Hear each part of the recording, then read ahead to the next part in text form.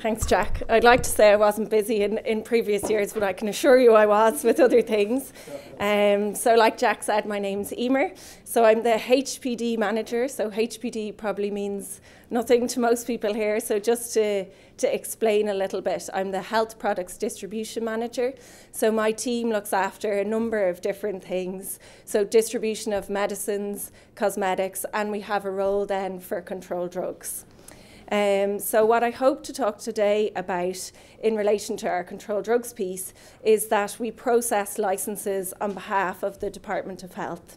So to give you, I suppose, an idea of who the HPRA are, to give you some context, the application process itself, the form, the license that's generated at the end and the conditions of that, and then some figures, hopefully you'll find interesting, just around number of licenses issued and some more detail on the 2019 licenses.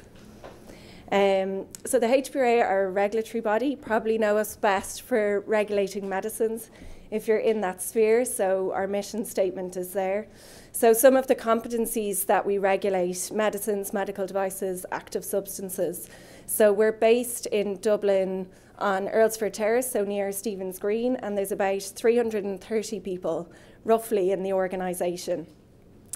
And to give you an idea, I suppose, of where controlled drugs sits, let's say there's HR and accounting and finance and all that. Let's say at least 250 people are involved in medicines and medical devices, so that's our predominant function. And much smaller numbers then involved in cosmetics, controlled drugs and precursor chemicals. And to highlight a difference for controlled drugs, so it's called the competent authority, so we're the body in Ireland that's responsible for all the competencies you see there except controlled drugs. So in that field, we process licenses on behalf of the Department of Health. So just to, I suppose, make you aware of that, they're the policy maker and the legislator. So I keep saying we process licenses on behalf of the Department of Health, but what does that mean for you as the applicant? So we're the entity that will issue the application form. We're the entity that you submit the application form to. We review the applications. We generate the license. It gets sent to the Department of Health for sign-off, and then we post it back to you. And so we're also the body that you should contact if you've questions about the legislation or the application process for hemp. We've a mailbox, and it's in some of these slides, so you'll see it. It's a controlled drugs mailbox. And I just thought I'd flag here as well for some of the hemp products where we have a role. So we are the Cosmetics Competent Authority, and as the Medicines Agency, we have a role to make sure that medicinal claims aren't on products that aren't authorised. So things like to prevent, to cure, to treat a disease, that type of terminology is reserved for authorised medicines, in the interest of ensuring that the public can make an informed decision. So we have a role to make sure that products that aren't authorised medicines don't have claims on them like that. So the application process itself. So step one is that you as the applicant should research hemp cultivation. And I'll explain some of the reasons for that as we go through, particularly relating to the licence. But that you should, I suppose, first think about where you want to grow it, where is that field, how much land, and what seeds are you going to use, and where are you going to get them from. So they're kind of the key things to think about before approaching us. And then once you kind of have decided on that, then you should contact controlleddrugs@hpra.ie. We will send out some preliminary questions, and I suppose that's really our way of checking that everyone has done that research and does understand what they want to do when it comes to hemp cultivation. And then once those questions are answered, we send out an application form which you complete. And I'll go through the application form and maybe some common errors or omissions that we've seen, just to speed up the process on both sides. So the application form is complete, it's reviewed internally, we generate the licence, signed by the Department of Health, it's posted out to you, so you now have your licence to cultivate. You can purchase your seeds in advance of receiving the licence, but you can't actually sow them until you receive the licence. So it's really important, I suppose, to check the details on the licence, because that's I suppose, what you're authorised to do that. Without that, you can't cultivate. So just to check the details on the licence, and I'll go through some of the conditions as well. So the application forms, the basics for all forms: to complete all sections, ensure everything's sent in. If something's not applicable to you, write NA. Otherwise, we have to go back to confirm, did you mean to leave that out or not? And to check the plant variety database. So that's where that's the database. It's maintained by the European Commission that lists all the seeds that are approved for use in hemp cultivation. And I just have gone offline.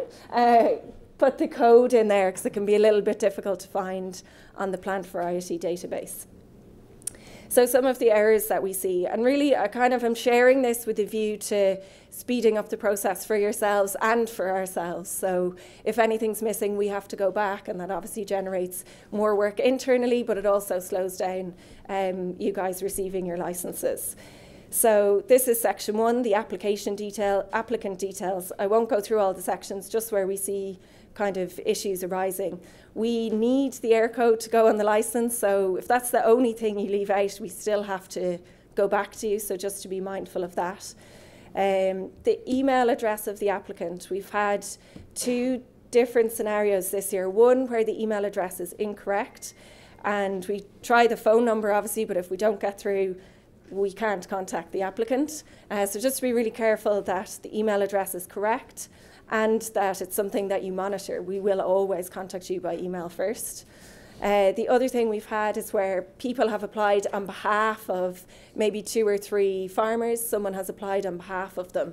And if their contact details aren't in the application, we can't communicate with you until we go through kind of a series of confirming that the farmers are okay, that you'll communicate on their behalf. So just to put everyone's contact details in there, that you're comfortable with this information being shared with. Section 3 then, so section 2, we have no issues on it around Garda vetting.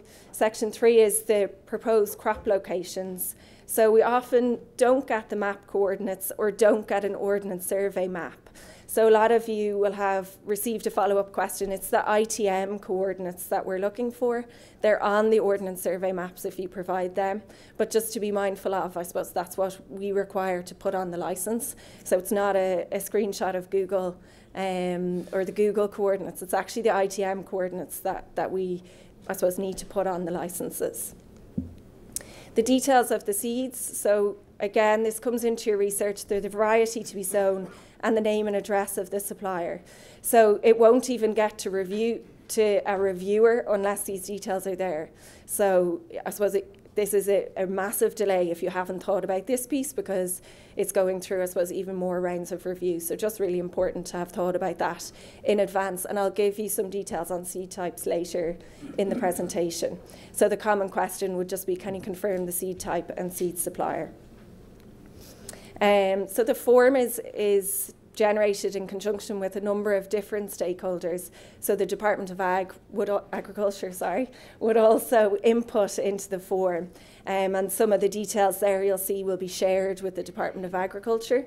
But one detail we've noticed is a lot of people can't tell if you're the landowner or not.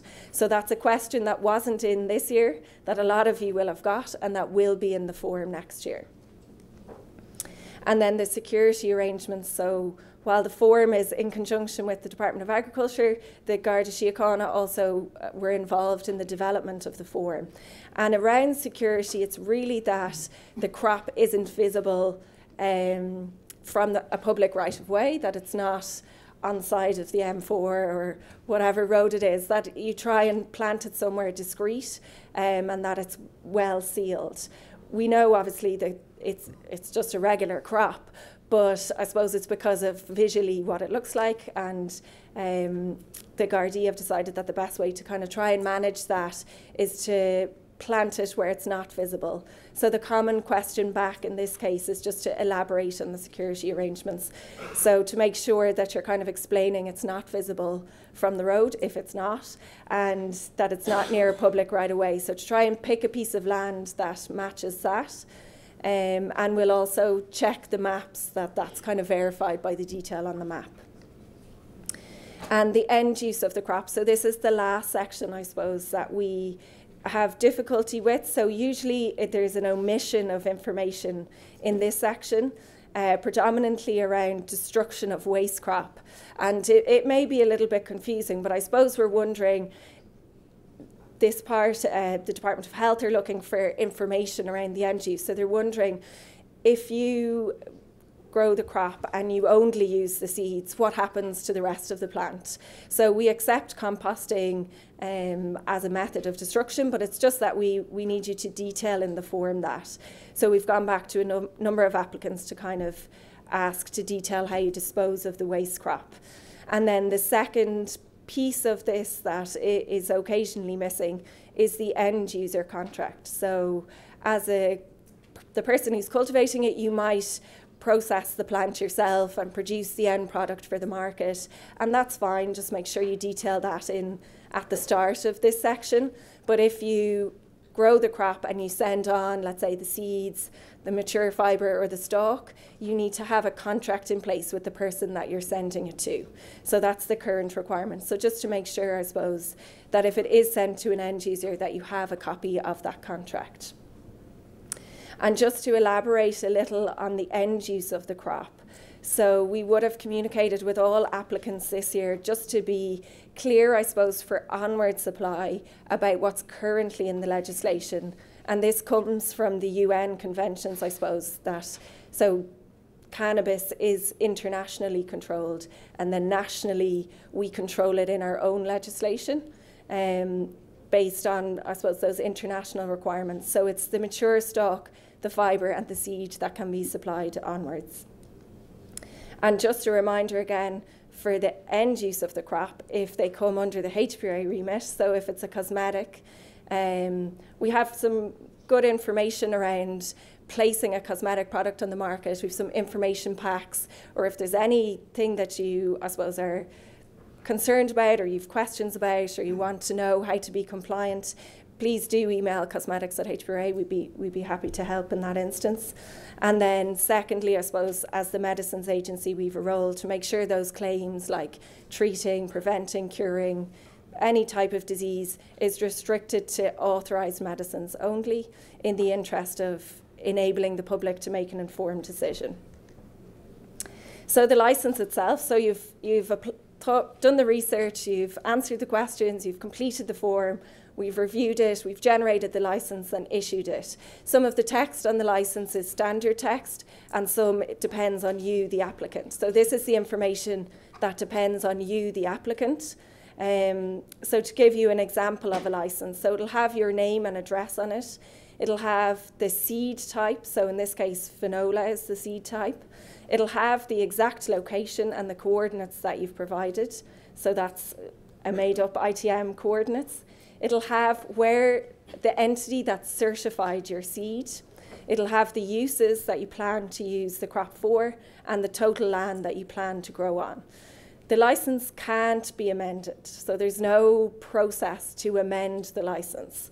So once it's issued, if you go out and find field 1 is flooded, you have to apply again. So you go, I suppose, back to the start. So that's why I think it's really important to do the research in advance. The same with the seeds. If you want to get a different seed type, I suppose there's no change once it's issued. So it's really important that what you get issued is exactly what you need. And when you receive it, to just double check that the details are correct. And if there's any, I suppose, error on our behalf, we'll expedite it. But if it's a case that you've put down the wrong field, it'll go back to the start of the process again. So just to be aware, there's no facility to amend it. And on the back of the licence, you'll see some conditions that I just wanted to highlight. So a condition of the licence is that the seed cert and the seed label will be provided within 21 days. So that means, I suppose, in essence, if you don't provide it, the licence is not valid. The other aspect is there's information about records that need to be kept. So you should be keeping records of the date and the areas that you're sowing the crop in, what crop you're sowing, the dates and areas you harvest from, and details of onward supply or use. So important that you do have those records. There's different agencies that can request them. So it's ourselves, the Department of Ag, and the Gardaí could request those records. So it's important that you are keeping them in some form and that you keep them for a minimum of 2 years. And then again, if there's any thefts or losses, that you inform either ourselves or the Gardaí, really just so that the local Gardaí have an awareness that there might be this crop being misrepresented. That I think that's kind of the idea behind it, but it is a condition of the licence, so again, important that you do stick to it. So the figures, so that's, I suppose, the licence process. So I just wanted to give you some figures I thought might be interesting. So we definitely have been busy, Jack, when it comes to licences. So you can see kind of a significant increase since 2016. It's been steadily increasing. These figures are as of the 12th of June. And then if we look at the 2019 figures in a little bit more detail, we've received 77 applications. So there's 17 that we are waiting to hear back from. So we've communicated with the applicant. In some cases, these are the email addresses that don't work. So just to be mindful, if you haven't received a hard copy licence, you're not licensed just because you applied. So to follow up if you're one of those 17. The total area that licences have been granted for is 373 hectares, and the number of licences with finola seed on it is 51. And I've just broken down the seeds.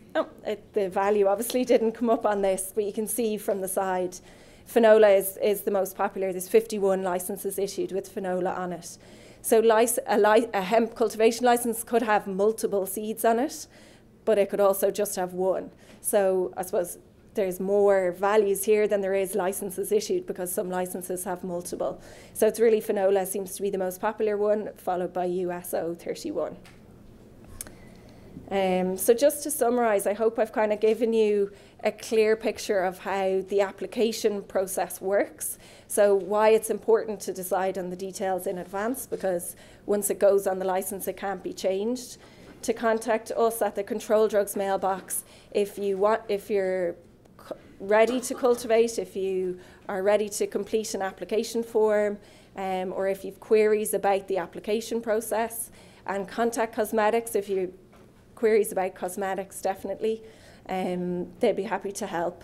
And then you complete the application form, check all the details, and ensure you comply with the licence and the conditions of the licence. So I think that we're going to take questions at the end in the panel discussion. So if you've anything, or you can catch me at the break. Thank you.